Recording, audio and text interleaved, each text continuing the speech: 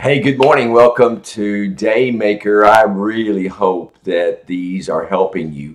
If they are helping you, I would love for you to leave a comment below and let me know that something I'm saying is resonating with you. I'm here for you. I'm not doing this for just myself.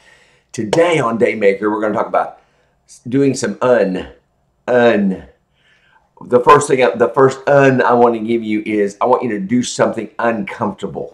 I want you to stop doing what you've always done. The only way to change is get out of the habits, the subconscious things that you do every day, the same rhythm of spirituality, the same prayers you always pray. You need to dump those things. Do something new. Do something uncomfortable. It's not going to be easy.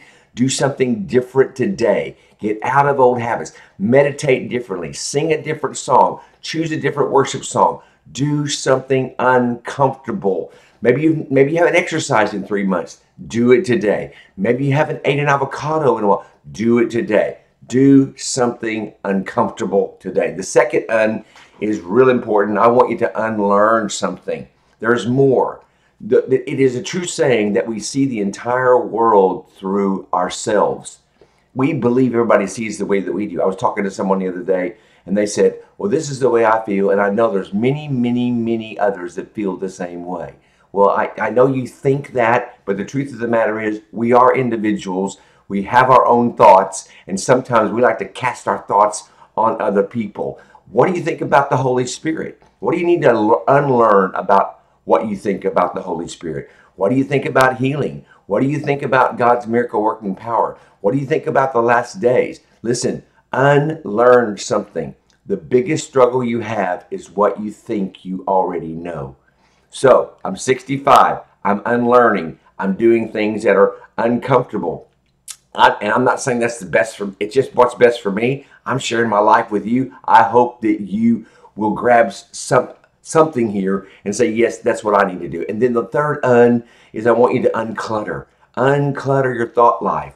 It's about focused thinking. It's about, listen, so many times our thought life clutters our life, clutters our perspective, clutters our attitude. We have to. Clutter robs your soul of peace. It's not about just people, but it's about other people, all right? So just get rid of those nagging distractions and those things. Margin, peace, and joy and productivity are gained by thinking clear and thinking uncluttered thoughts. Here's what I wrote. When you unclutter your mind, you will gain emotional margin, less stress, more peace, and more joy. Unclutter. The last is very important, and I'm done for the day. Unload your willful sin. Get rid of the shame. Stop the struggle. Listen to me. There's willful sin. There's things that we choose. There's things that we do we don't want anybody to know. There's things that we're doing that we wouldn't do in front of other Christian brothers and sisters. Listen, unload that. Get rid of that. It's creating shame. It's creating a lack of confidence. It's creating a lack of the love of God flowing towards you because you're judging yourself. Unload that sin. If you confess your sin, He is just. That's Jesus. He is just and faithful to forgive you of your sins and to cleanse you of all unrighteousness. Cleanse you.